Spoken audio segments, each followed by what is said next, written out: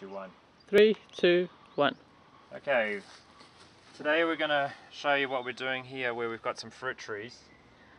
We had it mulched over with newspaper and then some animal manure, some horse poo and some mulch from the dump.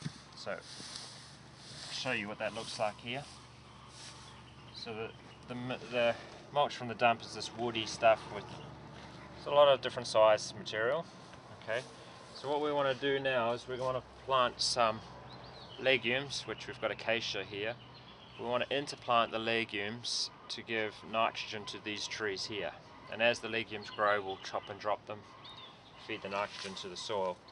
So what I'm doing is I'm just putting them in between, and it's very simple. Just dig a hole with the crowbar, run around, poke out one of these, loosen it a little bit if it needs it, and fit it into the hole. Just push it tight around it.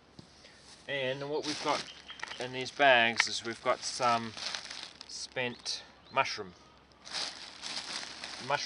compost. Okay.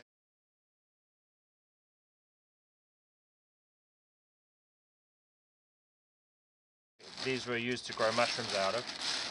So what we're doing is taking a handful of this, so you can see all the mycelium in there, that white stuff, and this is straw, and we're just spreading that around.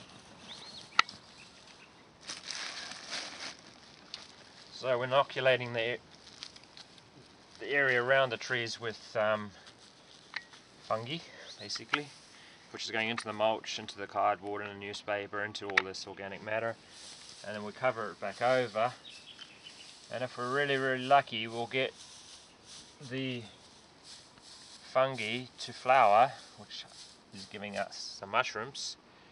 And these are gourmet mushrooms. They're, is it shitake? Also and oyster mushrooms and stuff like that. So when the conditions are right, we might get some of those pop through here now sometime in the future, and then we can harvest those and eat them. If that doesn't happen, at least we've got that fungi mycelium spreading here through.